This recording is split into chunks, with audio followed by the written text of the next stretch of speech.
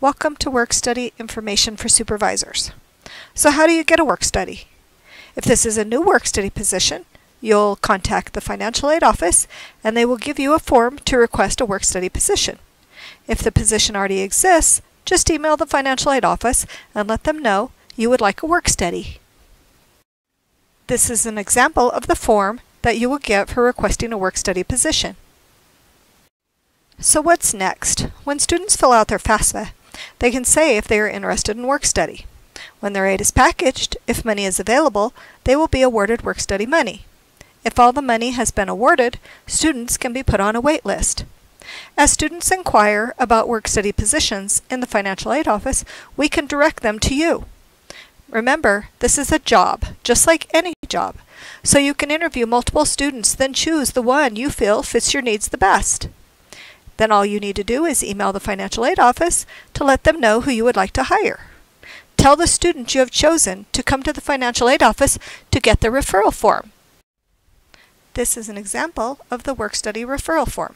A student cannot go to work until this form has been signed by the student, the work study supervisor, and returned to the financial aid office. Please do not promise a student that they can be your work study. The financial aid office gets money from the federal and state governments. State work study money can only be used for Colorado residents. 30% of the money can be spent on non-need-based students. Federal work study money is used for non-resident students. All students receiving federal work study money must be need-based. Sometimes, due to their financial situation, a student cannot be awarded work study money. If you have specific needs and find a student that meets those needs, please check with the financial aid office to see if that student could be awarded money before you promise the student anything. A few things to remember. Work studies can never work more than 20 hours in a week. Work study time is submitted every 2 weeks. We do not pay students to just hang out. If you do not have work for them, tell them they are not needed that day. Make sure you have trained your work study. Make sure your work study is supervised. If a work study has earned all of their allocation for the year, you will be notified to have them stop working. And if a work study is not working out for you, you can release them. We request that you speak with them and then notify the financial aid office. So how do you approve their time? Every 2 weeks, the work study will submit their time online through Crossroads. Payroll will have explained to them how to do this after they have completed the employee paperwork.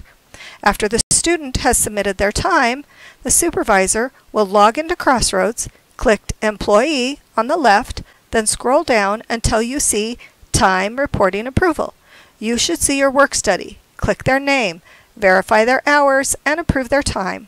If you forget on Friday, you will receive an email from payroll on Monday reminding you to approve. If you do not approve their time, your work study will not get paid that pay period.